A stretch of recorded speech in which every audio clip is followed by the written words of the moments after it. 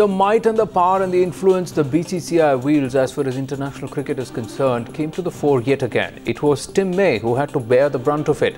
The BCCI pushing through their man Siva into the ICC Cricket Committee. The BCCI getting its way yet again with the International Cricket Committee, getting their man on the ICC's Cricket Committee. Siva elected as one of the two players' representatives. I'm delighted to be a part of the committee. In fact, I'm an elected member, which is elected by all the test playing captains of the 10 cricketing nations. So that's a great source of happiness for me. And I'm looking at the development of cricket, especially focusing on test cricket.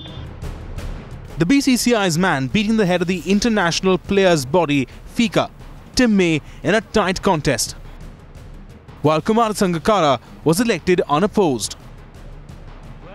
And with the DRS first on the agenda, Siva will be putting forth India's view on the inaccuracies of the decision review system.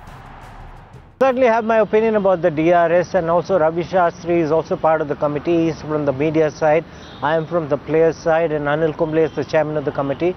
So we will all have a consensus of what to do with the technology, and if the topic of DRS comes up, we'll deal with it then and there. But some have termed the election as BCCI wielding its influence over world cricket yet again. The player representatives on the ICC Cricket Committee are voted for by the 10 test captains. We're aware of the fact that the captains have come under pressure not to vote for Tim May. Despite some controversy, Siva will be the player's voice on some of the key decisions of the ICC. Sports Bureau Times Now.